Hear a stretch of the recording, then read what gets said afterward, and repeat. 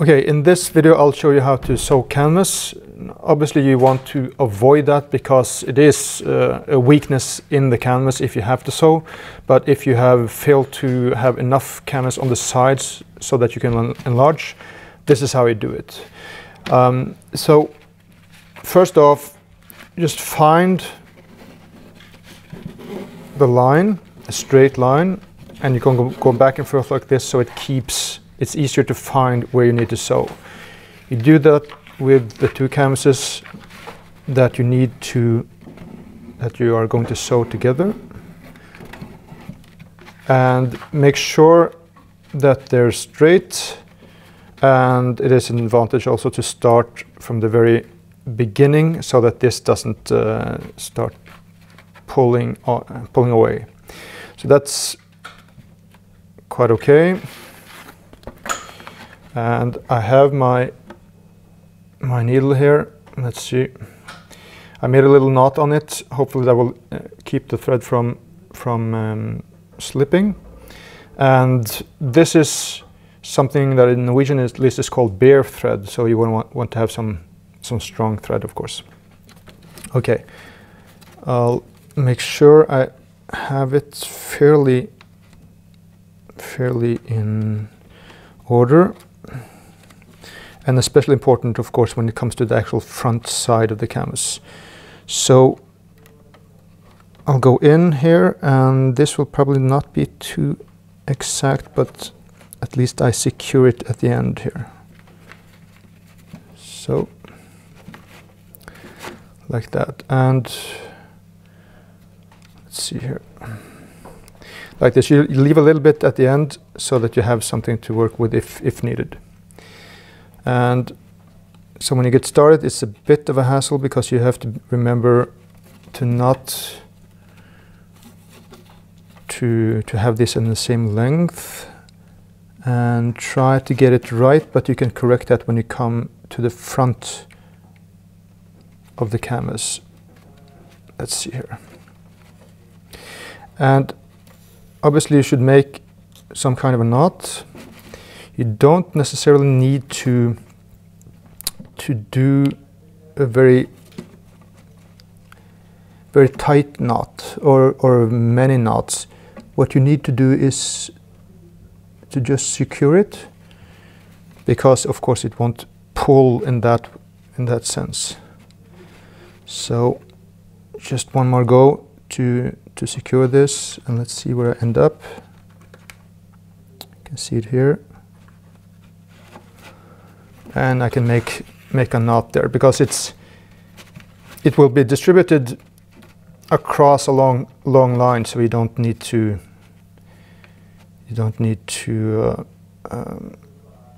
make too many knots either, and not very complicated knots at all. If you think it's not enough, you can just go back to it and continue, or do more knots than what I'm doing now. So. Okay, so that's secured. Keeping in mind the length, so this meets this, seems okay here. And what I do is that I go a centimeter, which is a little less than ½ inch, I guess, and then I have to be quite anal about getting it correct in the beginning. And let's see, it's not a big problem if I'm not totally exact on the sides, but I have to do it correctly quite soon. So I go one length, then half a length back. And this is where I need to be careful already. Yep. Here we go. One length, half a length back. So, and that's already quite secure now. Let's see here. Keeping this one length. And yep, it goes in here.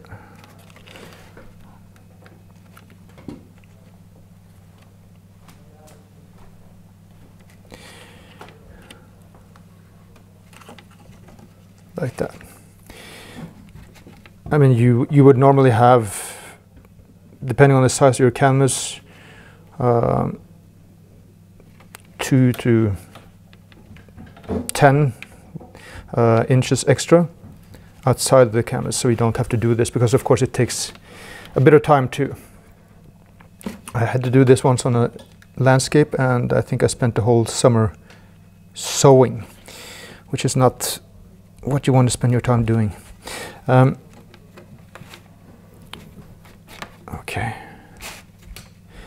When it comes to the length of the thread, you could you need at least a double the length of what you're working with, or length of the canvas, so that you are sure that you have enough. But also remember, if you are, let's see here, I have to think and act at the same time. If you have a long canvas, if this was 3 feet, 5 feet, you could probably benefit from having separate lengths, so we don't have one long thread, because of course if something should happen to the thread, you don't get, that doesn't affect the whole length of the canvas, and it would be easier to fix. Also, what you could do, and I can show you that now, because I need to sometimes check the front, that things, and I haven't gotten far enough, but I will check the front that they are, I want a little a gap as possible here, so I don't have a deep gap. Want to have that as close as possible. And what you can do when you see the thread, or to the degree that you see the thread, you can do at least one out of two things. You can either go over it with some acrylic gesso just on the thread to prevent it from rotting, or, come to think of it, you could probably even soak the thread in some animal skin glue, and then sew the canvas afterwards, so the oil doesn't make the thread rot, because of course that's a potential weakness when you do enlarge the canvas by sewing. Okay. So basically the method is quite simple, and it's just a matter of doing this until you get to the end.